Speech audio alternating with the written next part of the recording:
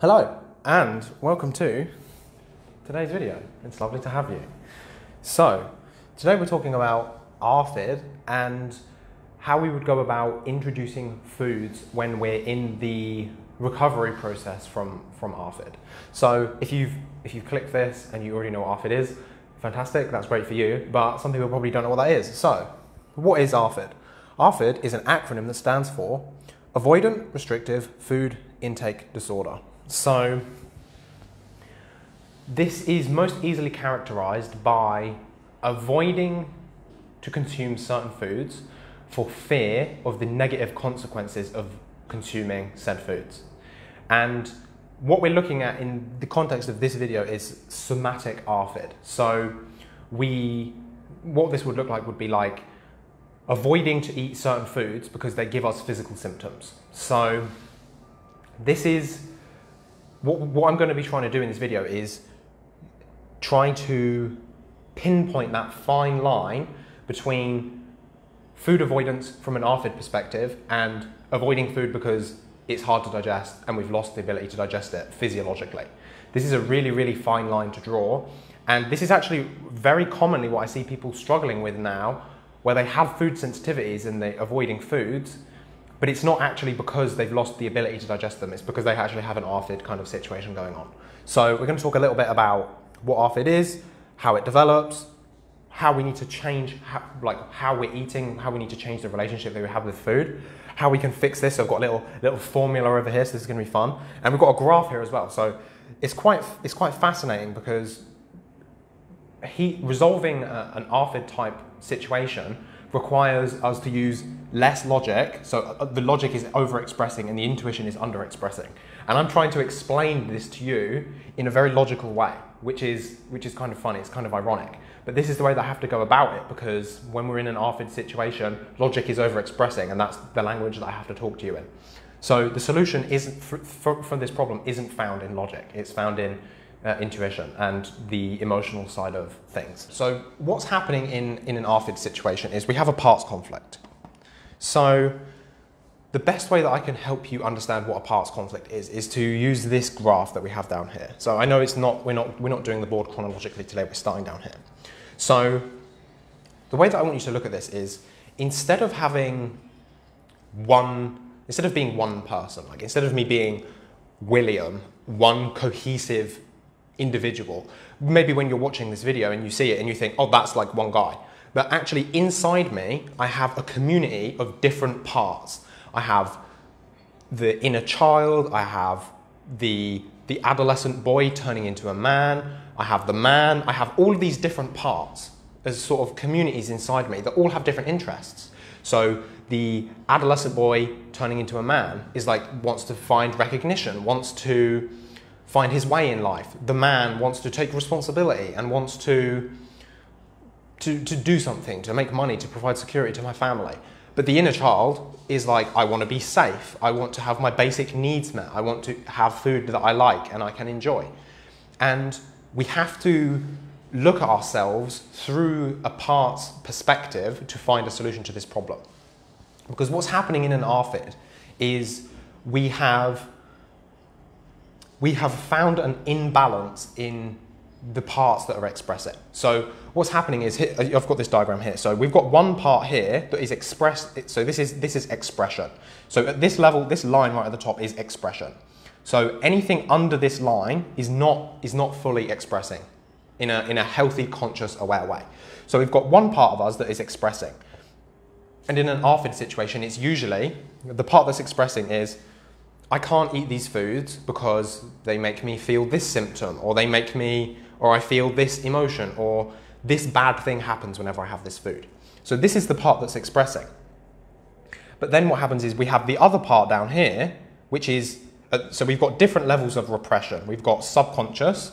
So this is, when we're having this kind of situation manifesting as an eating disorder, it usually looks like anorexia or bulimia. So it's like this part expresses and you go through restriction or a purging, and then this other part, this inner child that needs nourishment, is like, we need food, so we're going to eat it. And then this part becomes suppressed, so it comes down here, and then this part becomes expressed. And you've swapped into one part being repressed and another part being expressed. And then you keep swapping back and forth between this. You also see this kind of pattern characteristic in the most obvious case that you see this happening, where the personality is so obviously split, is in people who have multiple personality disorder. So we've got certain characteristics of an individual that are allowed to express and other parts that are suppressed. And then they swap which parts are expressing and which parts are suppressed, and that's when they've moved into one of these different sub-personalities. So that's a really cool way of looking at it.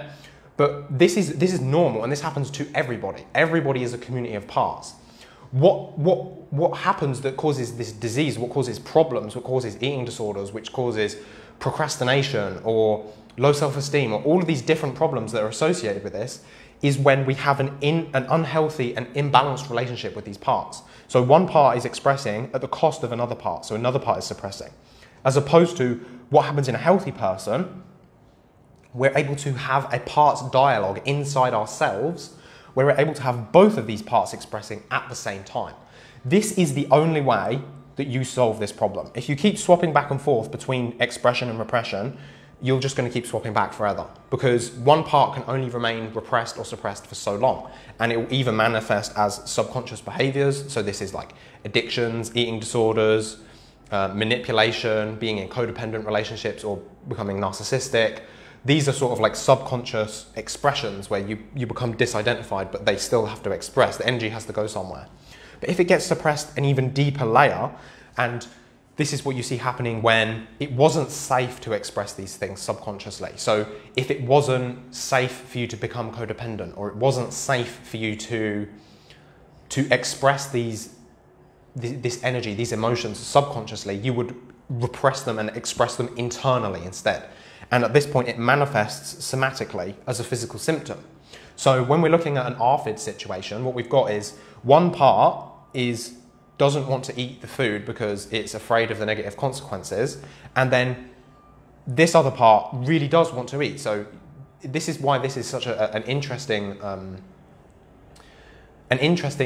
position to be, because this can be so easily overlooked as just having food sensitivities, or because you have a disease and people say, okay, well, if you have a disease, you need to avoid gluten, you need to avoid dairy, you need to avoid these things that cause inflammation.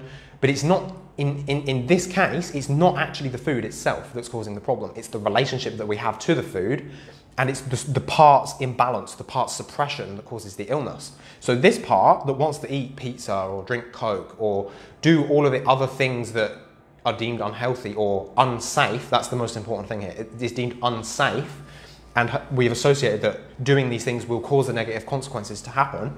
It becomes suppressed, and if we can't express it, it has to manifest somewhere, and it manifests as an illness, and it manifests as multiple sclerosis or chronic fatigue syndrome or some kind of digestive complaint, constipation, diarrhea, heartburn, reflux, flatulence and gas. Like it can be anything. It can be arthritis, it can be head, neck, shoulder, back pain. It literally can be anything. Anything that causes a part to be repressed, especially if it's repressed so deeply that it's only safe for it to express somatically, can manifest as any type of illness. And this is why it's really hard to catch, and this is why it's such a really fascinating thing, because it can really manifest as anything, depending on the metaphysics, depending on the person's genetics, depending on what's safe, depending on what meets the need. So when we swap back between these polarities, so what we do here is this part that wants to eat these other foods, we now eat the other food, and that part expresses, but we're doing it at the cost of this part, and this part goes into repression, and that's what causes the reaction. This is what causes the negative consequence reaction to occur. So to get to a point where we can do what this part wants to do, which is eat a different food, be it like pizza or bread, or this can even be healthy things. You know, for me, in my situation with my ARFID, I could eat 5 foods. And these were like super healthy foods. And I couldn't even eat other healthy foods. I couldn't eat fruit or vegetables or even meat that was cooked in a way other than boiling. I couldn't have scrambled eggs. I couldn't have butter. I couldn't have celery juice. I literally couldn't have anything, because I would have, this part wasn't on board.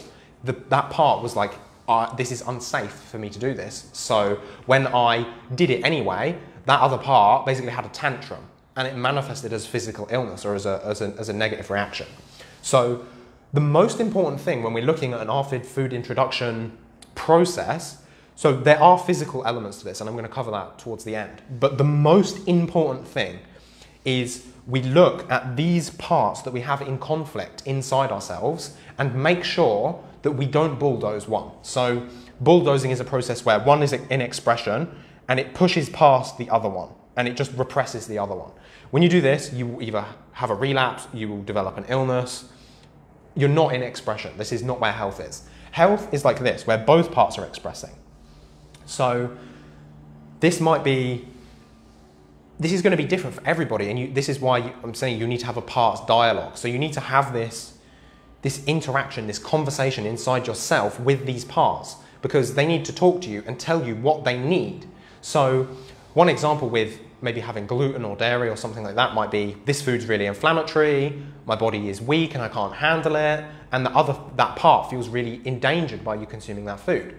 Whereas, and the way that you currently know how to manage everything is to just avoid the food.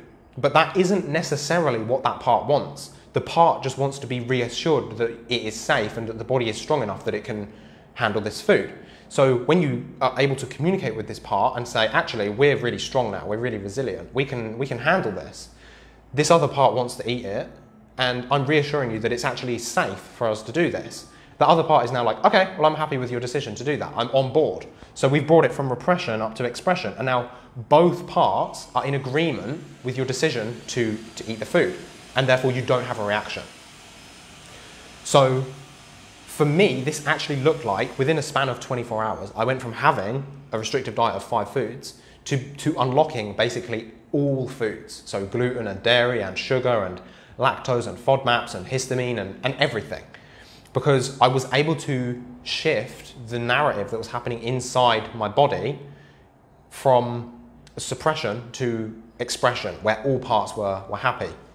But this can be really tricky, especially in a somatic ARFID, because the parts that we have that are in resistance to us eating these foods, we don't know how to talk to it, and that's why it's manifesting physically. It wasn't safe for it to communicate with us in the past through any way other than the physical symptoms. So to start a dialogue, we have to feel into this physical sensation.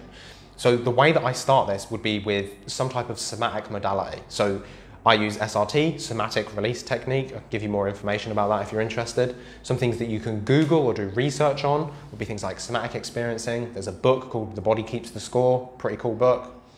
There's a lot more information now about somatic modalities that are out there. And this is where you have to start in a somatic ARFID expression, because this is the level that that part is currently able to communicate at. And when you start to learn the language that this part speaks in, and you start to understand what its needs are, what it's afraid of, how to look after it, how to communicate with it so that you can get it on board with the decisions that you make in your life, it won't go into repression when you eat the food, because you're able to communicate with it, you're able to dialogue with it, you're able to bring it on board with the decision, listen to its insight, and change what you do with its best interests at heart. And then that part is able to express. It doesn't become repressed or suppressed or somaticized, and you are able to eat the food and not have the reaction at the same time. So this is the most important thing when we're looking at an ARFID food introduction, is when you're trying to try a new food, you need to look at this parts conflict inside you and get all of the parts on board before you proceed with eating the food. If you don't get the parts on board, there's a good likelihood you'll have a reaction because the other part isn't in agreement. Sometimes you'll react to certain foods and not to others, and this is because the body, or this part, perceives certain foods as dangerous and other foods as safe. But if you're not able to communicate with the part, you're kind of going to be gambling, because sometimes it's going to work, sometimes it's not. Sometimes you might have a reaction to a food, and then you might eat the same food and not have a reaction to it. And this is because the part was or wasn't on board with the decision at the time that you decided to do that. So learning how to talk with these parts is really, really important. So you start on a somatic level, then you can move to parts work. There's, excuse me, there's a few ways you can do this. So I think there's one called IFS, Internal Family Systems. That's a parts work therapy modality. The one that I like is Teal Swan's The Completion Process. Looking at yourself as a community of parts can be really helpful. And I also include this kind of thing in the This is the next step to SRT, because once you have released whatever has somaticized, you then have to communicate with it and dialogue with it. So this shadow work, parts work type phase comes after you've started releasing this from the somatic level. So what's happening here is this is the expression cycle that we're stuck in with the foods that we choose to eat. We overemphasize logic and we undervalue our intuition. And we do this because the basis of this is we feel out of control. So when we feel out of control, we try to take back that control however we can. And for some people that is narcissism or codependency. For some people it's an eating disorder. For some people it's obsessive compulsive disorder or ADHD-like tendencies, or stimming, or doing repeated things, OCD kind of behaviors. Everybody's different. But when we lose control, we have to find control somewhere. So we do this with logic. We try to use logic to take control and avoid feeling the pain of being out of control. So what we need to do is try to rebalance this relationship. So we need to let go of some control. We need to use our logical mind less. So this almost always happens with ARFID and these types of situations is the foods that we allow ourselves to eat or that are deemed our safe foods are usually really like super healthy. You know, they're gluten-free, dairy-free, maybe they're low fat, maybe they're low sugar, maybe they're like super restrictive. I know some people get to the point where they're just on a carnivore diet because it's two-pronged at this point. You've got physiological intolerance, but you also have the ARFID component as well. And meat is all that's left. So we have to take a step back and try to find the good in the foods that we have demonized or that we've rejected and seen as bad. So we need to reduce the logic. So logic is overexpressing. We need to bring this back down. And intuition has been undervalued and we don't trust it and we need to bring it back up. So intuition in this situation would be like, what do I feel like? What do I feel like eating? And the thing that's going to come to mind, it probably isn't going to be healthy as what your ARFID would say is healthy. And it's going to be something that you would logically explain yourself out of eating that food. But that's your logic overexpressing and your intuition underexpressing. So what we need to do is, we need to figure out the part that feels out of control, that feels unsafe, that is using logic and controlling the food to create this bubble of, or this, it really is an illusion. It's an illusion of safety, and we're using it to suppress our intuitive instincts of what we actually want to eat. So we need to get this part that feels unsafe on side, reassure it, make it sure that it does actually feel safe and is on board with the decision. And then we need to try to allow the intuitive side. So this is the part that's being repressed. We need to try to allow this part to express and to choose what we want to eat. And the thing is, there's so much more to food and diet than just nutrition, than just the logic or the amino acids and the minerals and the vitamins and stuff that goes into it. Food is energy, and your body is an energy conversion machine. If you want to go somewhere in your life, if you want to achieve certain goals, if you want to do certain things, if you want to make money, you want to find relationships, your body needs to be fueled with what your body is asking for to take you where you want to go. You don't get to go where you want to go if you don't give your body what it needs to take you where you want to go. And you do this by getting all of your parts in agreement with what it is you're supposed to be eating. And this is a constant dialogue that you need to be having all of the time. You get better at it, and as you learn the language, the conflict becomes less and you're able to resolve conflict disputes inside yourself more easily, but it really is a process that does take some time to learn. So I've covered all of this. So this is looking at it from the emotional ARFID perspective, the parts perspective. So bridging the gap now into the physical. How do we do this, but also support the body with understanding that different foods are more difficult or easier to digest than certain other foods? So the first thing to do is you have to do this parts conflict resolution. If you don't do this, even if you do have the ability to digest the food, your body will react to it, or the part that is in resistance to you taking this action will resist it. It will not be on board with the decision, and it will manifest as a symptom or as a reaction. Or you won't digest it, and it will look like you don't have the ability to digest it, but you actually do. It's just you didn't get that part on board. So we have to start just by trying things. So once you're able to get the parts on board about what things you want to try them and see how you respond. there are certain foods that are harder to digest. Like for me, the things that are really hard, and I even still struggle with a little bit today, would be things like raw nuts and seeds, especially when they've not been prepared properly. So they haven't been soaked and sprouted. So I find this is where I have a problem. If I have lots of excess fiber, so if I have like 3 salads in one day, that will give me digestive problems because it's very hard to digest. But that's the thing is, that was me pushing to try to eat healthy again. So there was some level of parts conflict with that because, I mean, to be honest, who the hell wants to eat 3 salads in a day? I don't know anybody that would do that out of choice if that's what they actually want to eat. And I think I have some pretty exciting salads, and even still, I don't want 3 in a day. So raw stuff is just harder to digest. So you might be surprised when you get these parts on board, what you're actually able to digest. For me, in my head, it was like lactose will be really hard, dairy, conventional dairy will be really hard, gluten, that was one that took me a long time to overcome my fear of. And when I started having it, it was completely fine. I had absolutely no problem digesting it at all. No physiological reaction at all. So that doesn't make sense to your logical mind, but it's about talking to that part and getting it on board with the decision to try and then see how you feel. And if you feel bad, sometimes it might be that you didn't do a parts conflict resolution properly. But sometimes it might be that the food is just a bit harder to digest. So the general rule of thumb is, think about, just look at it. You can tell how hard food is to digest when you look at it. Imagine a cooked carrot versus a raw carrot. A raw carrot is way harder. Imagine like raw kale versus kale in a stir fry. Very, very different. Think about, I don't know, maybe beef jerky versus beef in a chili or something like that, or in a bolognese. They're very different, and you know that when you're eating because you feel how hard they are to digest. So you have to try to find that balance and be gentle with yourself. Ask yourself if it's a parts conflict. And the thing is that the real test is, when you get good at doing a parts conflict, when you get good at doing this resolution inside yourself, both parts will be on board with the decision, but then you'll also have some compassion and you'll be able to feel the parts saying, we like this food, we want to eat it, but it's just not the right time yet. And these parts will tell you that, and you'll know.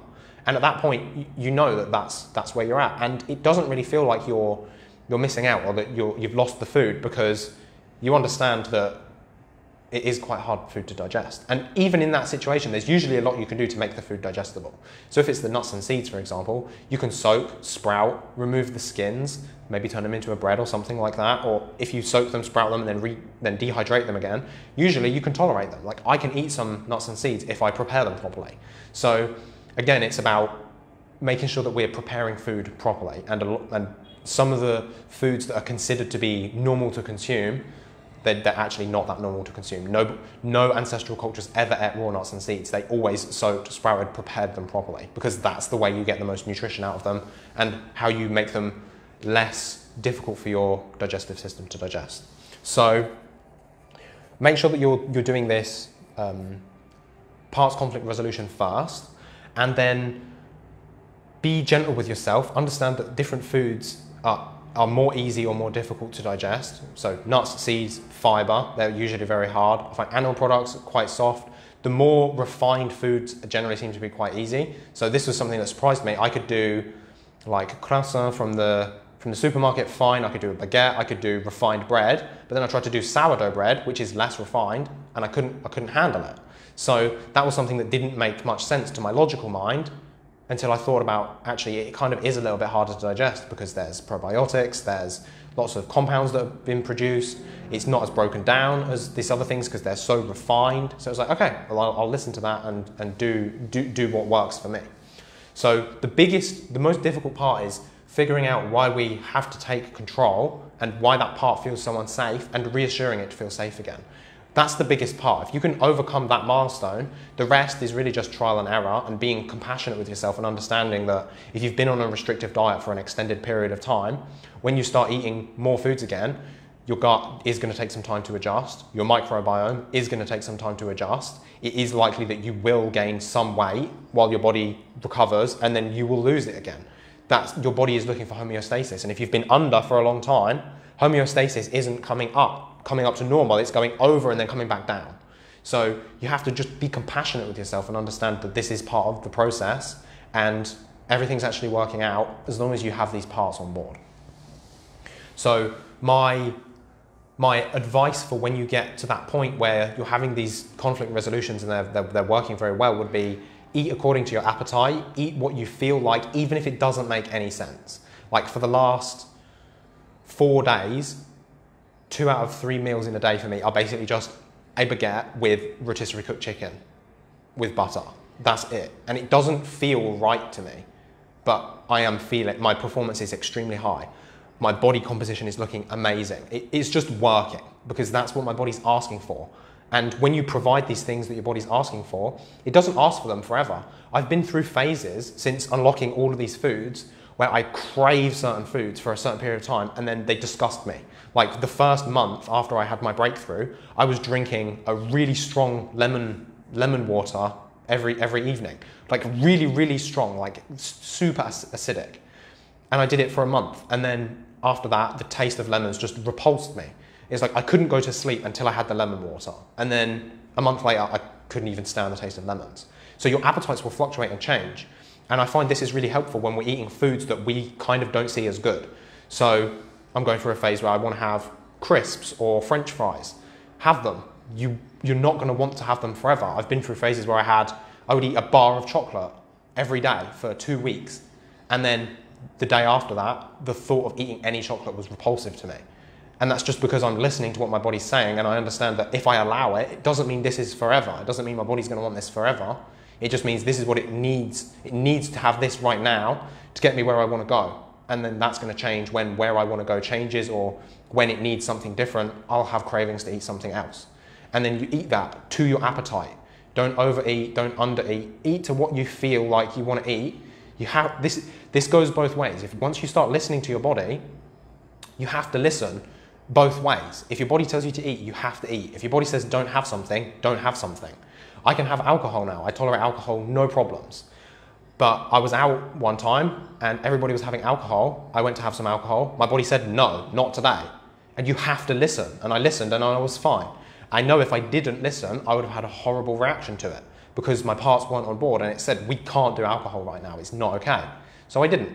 So this is one of those things where with this new awareness, you also gain a lot of responsibility. This can be really cool. You can heal a lot. You can get a lot of results from doing this, but you also now have to take responsibility for all of these parts that you have in dialogue inside yourself. And if you ignore what one of them is saying, you will experience negative consequences because you're pushing yourself into suppression, into somatic or subconscious expressions of these parts. And you will have symptom flare-ups, or you will have your addictive behaviors manifest again, or you'll have a flare-up. And it's really good when you can get to a point where you can start to see these subconscious and somatic expressions as clues or indicators that you're in a parts conflict. And then instead of trying to, like, say, abstain from an addiction or trying to suppress a symptom with medication, you can say, okay, well, I'm in a parts conflict, let's resolve the conflict, and then the addiction goes away and the symptom disappears because there's no conflict anymore. So think about the digestibility of foods.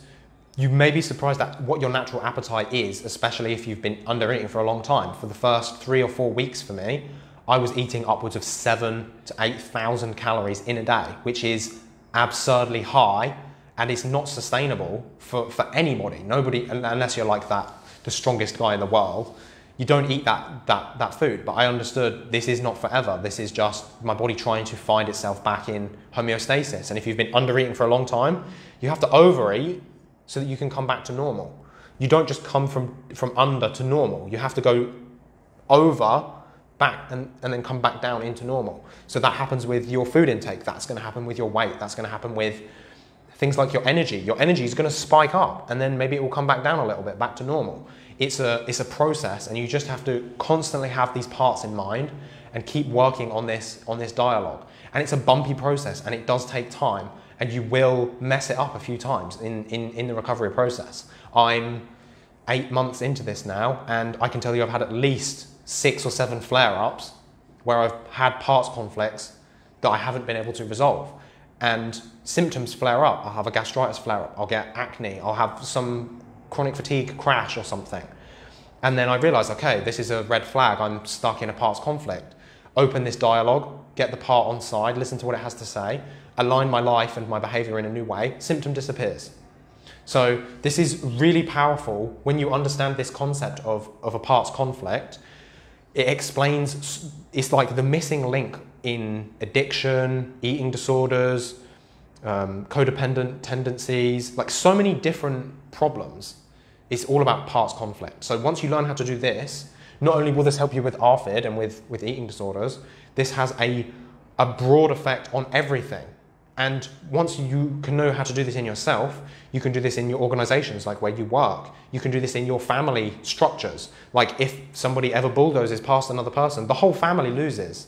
You might not be able to see it so obviously, but the whole family loses. Just as if you suppress one part inside yourself, you lose. The only way you win, the only way you're healthy, the only way that you achieve the goals that you set for yourself, the only way that you get where you want to go in life is if you're in full expression of all of your parts.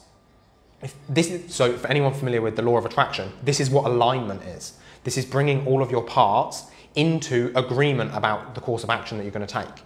If you have one part that's going this way and another part that's going this way, not only do you stand still in the middle, but you rip yourself apart and you get ill and you feel awful, you beat yourself up, that you tell yourself to do things that are unrealistic and then never do them anyway. You're in a conflict. You need to come together and find what both of these parts want, what they have in common, and then agree on what the new course of action is and go in a different direction. And both parts will be happy with that. And that's alignment. That's where health is. That's where your optimal career is. That's where you're going to find the romantic life that you want. That's how you heal. It's about getting your parts to agree with the course of action that you're going to take. So just going to check to see if we have any questions. Let me know if you found this an interesting video so far, because I know this is quite an interesting concept to talk about. So Sam Miller says, oh, hi Sam, it's nice to have you. My gut is healed after 2 years, but I am scared to death to try gluten again. I get that. So at this level, you've got you must have a parts conflict going on, I would imagine, because there's a part of you that's really scared to include gluten in your diet again, but there's another part that probably wants to be able to go to a cafe or go to a restaurant with friends, just enjoy a peaceful night out. And the truth is, you are going to be stronger, you're going to be a healthier person if you can figure out this parts conflict dynamic and bring both parts into agreement with the course of action to take. So this part that's afraid of you having gluten, the solution that you found right now to keep this part happy is to just avoid gluten. But this suppresses the other part that wants to be able to eat gluten and wants to be able to do all the things associated with eating gluten, like having an easy life, being able to sometimes you just don't have the energy to cook, and it's nice to just be able to go to the shop, get a baguette, shove some chicken in it and eat it. You know, convenience. There's so much good that comes from it. So your life isn't as good as it could be if both of these parts were content. And the part that's afraid, you're currently appeasing it by just avoiding the food, but that might not be the best way. The best way is probably closer to reassuring this part that gluten isn't that bad. And I can tell you from personal experience, gluten isn't that bad. It can be a problem for some. If you have celiac, yeah, you're probably not going to be eating gluten. But sometimes celiac disease is an expression of a parts conflict, and you can resolve the parts conflict and then you can become gluten tolerant again. So you really have to look into the root cause, you really have to look at the parts and what they want and communicate with them to figure out a new course of action. Once you figure out what the parts want and you get them all on side, you will have a new idea of what you need to be doing, and it will take you towards the best life that you could be living. Trust me, I'm living it. I'm a living example. You can really change the trajectory of your life by resolving these parts conflicts. So, no more questions, that's everything for today. If you have any questions, do leave them as a comment, do let me know. I'll make sure that I answer them in the future. Also, I'm going to be doing another video shortly where I'm answering questions in support groups. So make sure that you leave as a comment any support groups that you'd like me to join so I can go through and answer questions in there as a video. So that's everything for me today. Hope you found this really helpful and insightful. This was a video requested by one of my one-to-one clients, Jody. Jody, you're doing absolutely awesome. I'm so impressed with you. Moving from starting on a physical intolerance to understanding, okay, maybe this is an ARFID situation, and then being open enough to be able to to ask for some support with this in a video. I think it's really cool. I think it's going to be really helpful for many people. Oh, Jodie's actually here. So she says thanks. You're most welcome, Jodie. It's been a really interesting video. Let me know if this has been helpful for you. We have our SRT session coming up soon, so it should be really fun so we can get started with that. I'm really excited to see how that goes. Sam says, thank you, William. You're most welcome, Sam. Okay, so that's everything for today. Let me know if you have any more questions, and I'll see you soon. Ciao.